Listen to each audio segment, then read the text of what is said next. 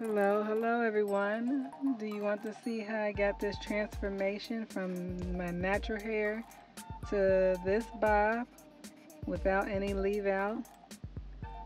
Yes, people are still doing invisible parts, and if you do not want to spend all this money to buy closure and hair, then stay tuned and I will show you how to get this look with no leave out. And also I will give information about this hair, where I got it from, what I thought about it, and how long it lasted for me. So stay tuned.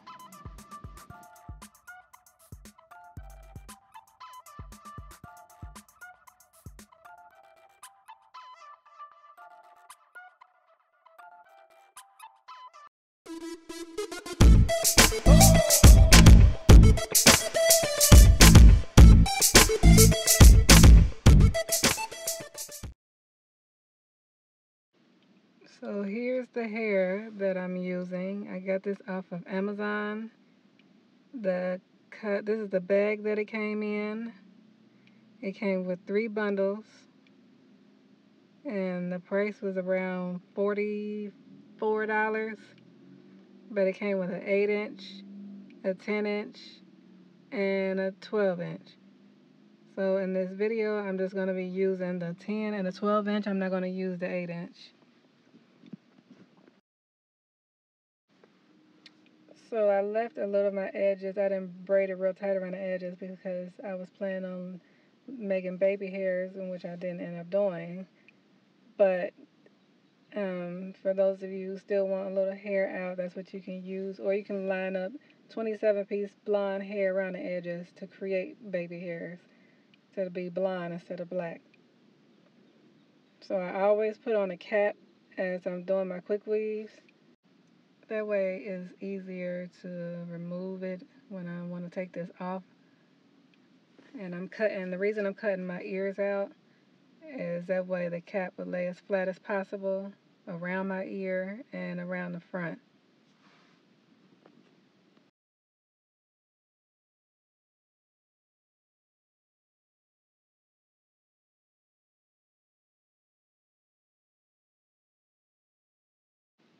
So this is another product that I always use, which is the Wonder Wrap.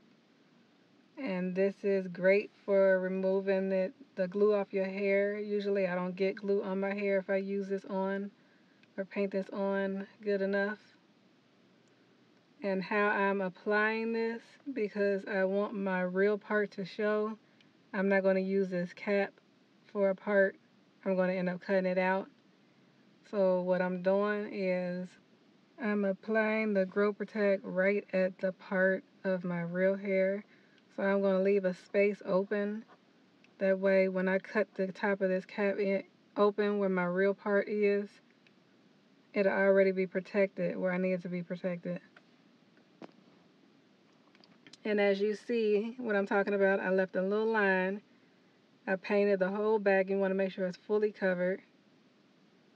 And the spot that I missed in the part is a spot that I'm going to be cutting out.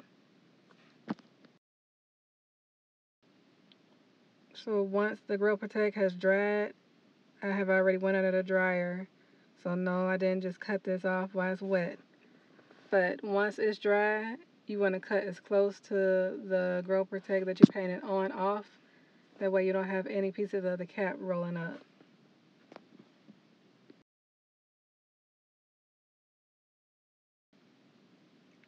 What this does, cutting the edges of the cap off, is stops it from being so tight when it starts growing on your hair, growing out, especially if a person leaves it on longer than 3 weeks. As it's growing, it will start to pull onto your real hair. And with this cap being on there on your head, it will make it tighter, which this is how people's edges come out. So when you cut the strap off, it stops it from pulling so tight.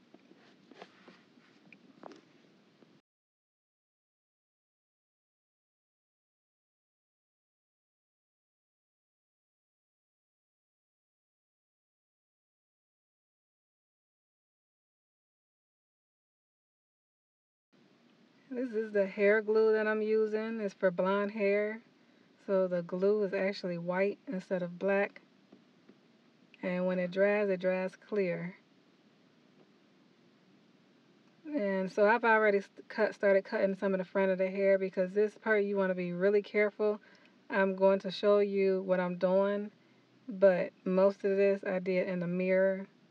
And this is so easy to cut your hair on this part. So this is why I'm taking the most people I've seen do this, they do it just straight with the scissors. But I want to make sure I'm not cutting my real hair. So I'm taking the rat tail and lifting up the cap. And then as I move it, I know that there's no hair under there catching. And then that's when I go and cut it.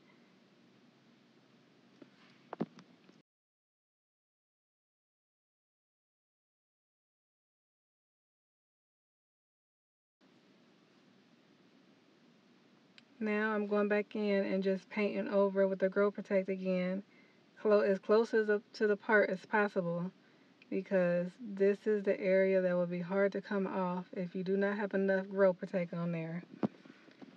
So I'm trying to make sure there is enough. The cap is going to roll a little, and when you put the Grow Protect on there, it's going to help it to stay down. So not only is it helping it to stay down, you're also protecting that all these pieces that you're about to put in is protecting it from getting onto your hair. And as you see, this hair that I'm using is not just 613, it's like a piano 613 mixed with 27. I didn't want all blonde, I kind of wanted the highlight look, so I found hair on Amazon that was 613 and 27. But the bad part about it is you see how much is shedding. As soon as I unrolled it, it just starts shedding like crazy. Like you should see how much hair I had from shedding in my lap, and all I did was open it and pull on it. You see this? Just a little part of pulling it, and you see all the hair that is in my hands. And also, I tried to color the hair at the roots brown, and when I rinsed it off, it completely came off. Like there was no color at the roots, as you can see. Well, actually, I didn't do this pack, but on the next pack, you'll see that there's no brown at the root, so I'm going to go back in and spray brown on it. I like to measure each piece as I'm going. That way I know where to place it and it lays flat when I cut it and do it like this. Okay, now I'm going to speed up the video because this is all I'm pretty much doing. I'm just cutting and laying the tracks. And then I'm going to come up to a U section and then I'll slow the video back down so you can see the shape that I'm making as I come up with the tracks. So I use 2 bundles of hair to do this. So this is enough where you just only need 2 unless you like a really full bob.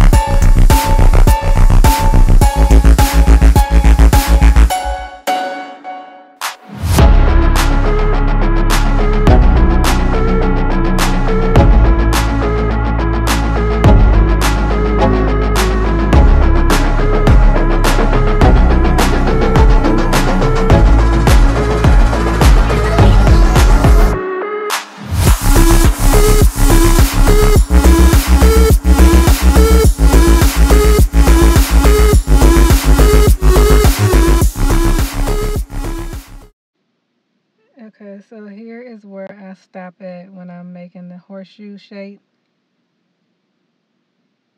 I try to close it as small as possible, but now I'm going to measure each piece to make sure that it fits into the space correctly. Before I do this part, I cut the track that I'm going to use in half. So I split the track so it'll be thinner, that when I lay it down, it will lay as flat as possible.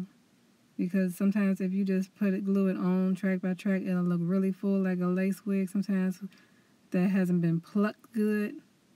But when you split the track and then glue it on, it makes it lay super flat.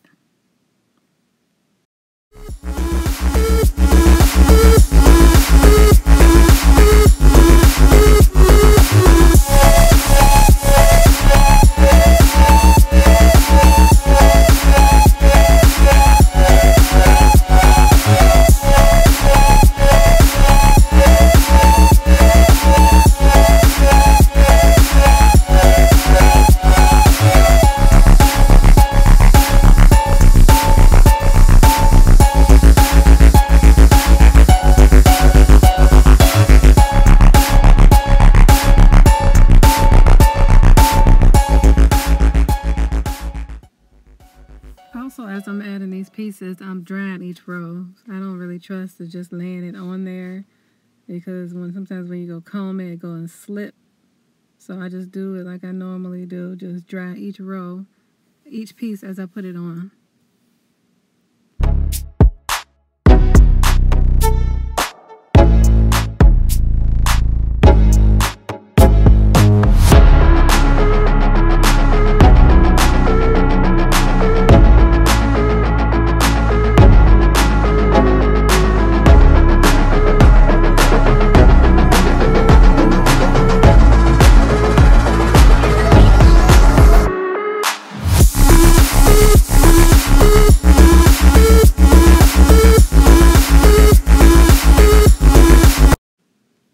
Now that I have all the tracks lined up back to the end of the part, I'm finishing closing up the circle. And when you make this circle, you want to make it as small as possible, maybe about the size of a dime, and leave that dime space open to make or put the hairs in there. But I'm going to show you, and once I create the circle, how I put the hairs in there to make it natural.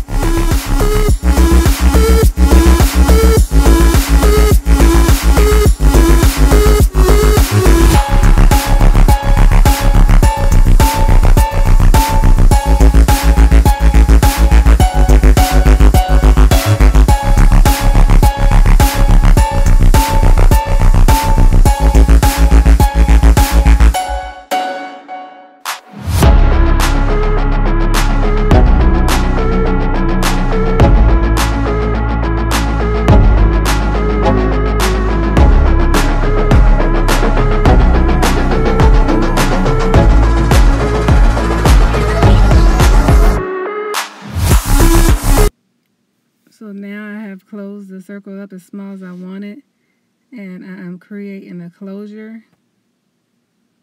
Like I said, I want the closure to look as natural as possible, so I probably roll the hair about 3 times around in a circle, and then when I cut it off, I cut the top of the track off. So all you have is the loose hairs, and then you still have to go in and take the loose hairs and pull those out, because I don't like all that hair shedding. And you don't want it to be, when you comb it out, all those small hairs start shedding.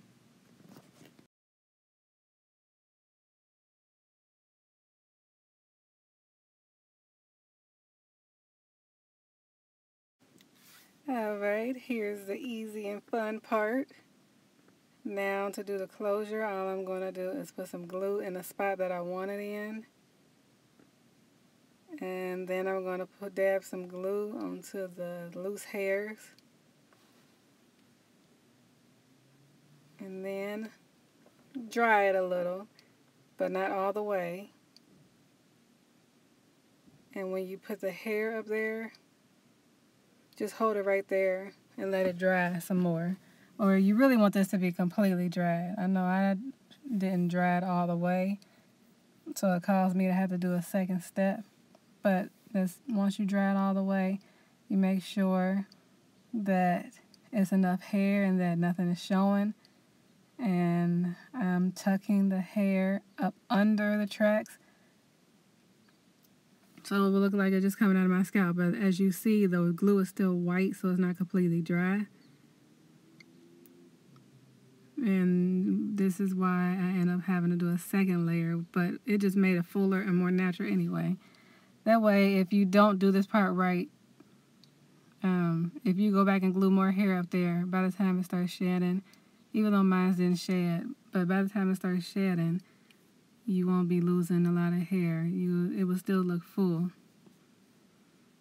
So, as you see now, I am drying it, and then I'm going to go and do another layer of hair the same way. I'm going to cut the hair off the track, do the same step, and then glue the hair up there again. Like I said, the only reason I had to do this a second time is because I wanted fuller, and it wasn't dry all the way, so I want to make sure that this doesn't shed later, and which it didn't. But let me give you a quick review of what this hair did. The hair looked nice.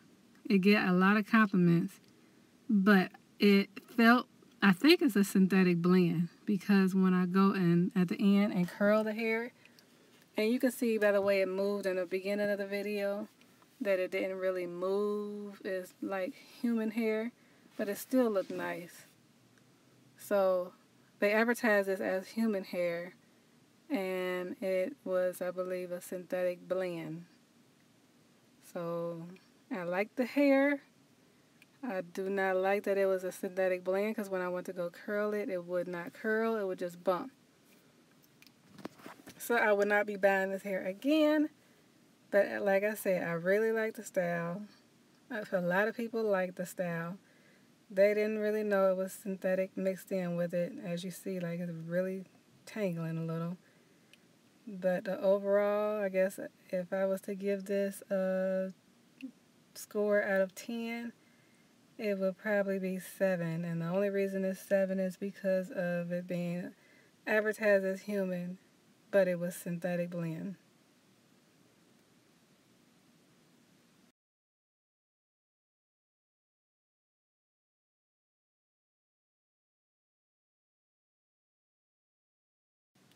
So cutting your own hair with trying to film the video and not being able to use a mirror was really hard. But this way, if you want to bob and you want a simple way of doing it, this is the easy way when you can't really see the back of your head. Put it in the rubber band, and maybe 2 inches, depending on how short you want it, 1-2 inches away from the rubber band. Just cut it even. Just make sure it's a clean cut, even. So then when you take the rubber band out, all you got to do is just clean it up at the bottom, if you're somebody that doesn't know how to cut.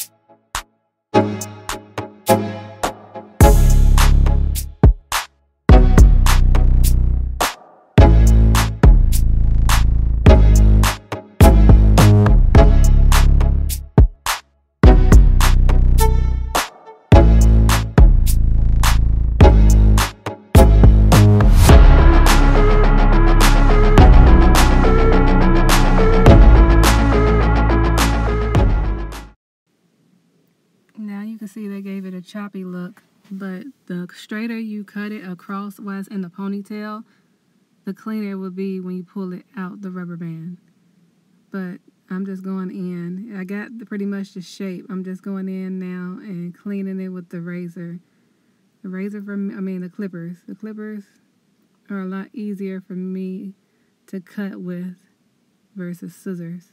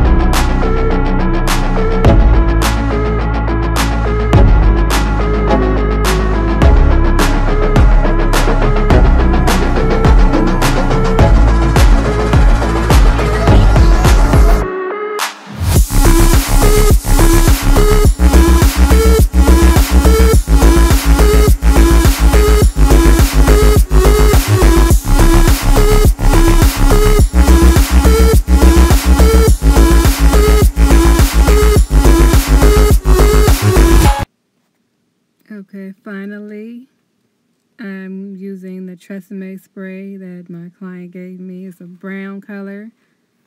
And I'm just going to spray the roots so it'll look more natural. Even though it looks like it's growing out my scalp, this will make it look even more natural since my roots are black.